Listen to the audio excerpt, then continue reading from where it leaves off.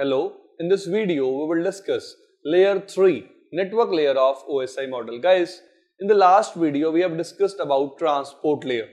If you remember, at transport layer we were using port numbers for addressing, but at network layer we will use IP address for addressing purpose.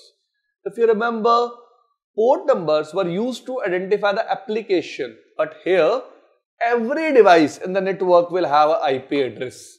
Let me show you. As you can see here, I have some computers, some servers. In between, we have some blue color devices. These are routers. We have some switches also. We will discuss about the use of routers and switches in the upcoming videos. But I told you, switch create networks and router connect networks. If you remember. So let me give you an example to make you understand the use of network layer. Let's say this computer want to communicate with this server. This is a HTTP server. It is listening at port number 80. Now, the concern here is whenever this user will send a request to the server, all of us know that yes, source port will be a random port and destination port will be 80. But what are the addresses that are used at network layer? So let's give a look step by step. At layer 7 it will be HTTP. At layer 6 it will be HTML. HTML stands for hypertext markup language. It is also a language which is used for web designing.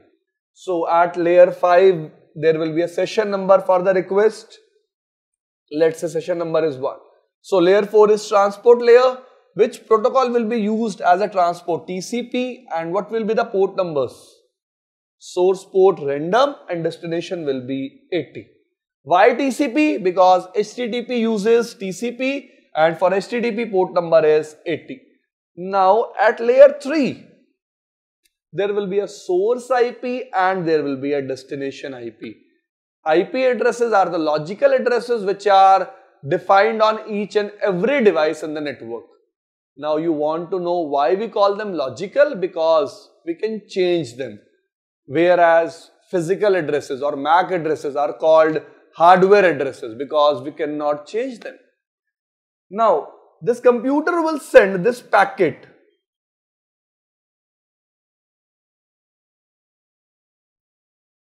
If you remember, in the last video where we compared TCP and UDP, I told you a new term, that was PDU.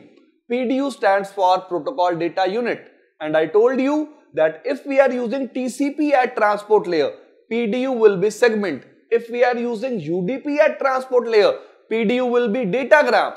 In a similar way, PDU for network layer will be packet. At network layer, we call data packet. Now, what this computer will do, this computer will send this information, this whole information to the switch will forward it to the router will forward it to another router will forward it to switch will forward it to server. Now, server will decapsulate the information. How? First of all, server will check layer 3. Yes, destination IP is 20.1. My IP is also 20.1. It means this packet is for me. Now, server will open the packet and it will see destination port is 80. It means this particular packet belongs to which protocol? HTTP. So, this is how IP addresses will be used to send information from a source to a destination.